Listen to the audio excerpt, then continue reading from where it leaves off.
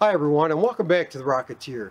Today I'm testing a 3 and a 4 grain 38mm motor with KNSB or sorbitol and 15% aluminum. I've only done one other test with this combination and it turned out pretty good. I made a few adjustments and so I'm going to test them today. I have tested flexi fuel with aluminum before and that burned really well. This is a little bit different, so let's load these up on the stand. Fingers crossed. Let's see what happens.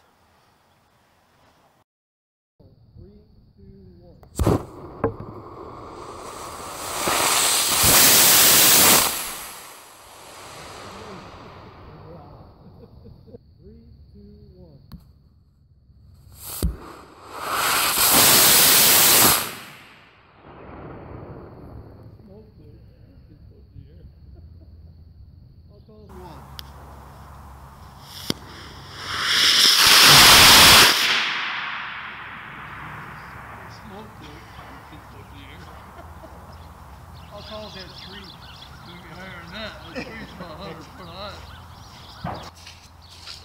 Awesome.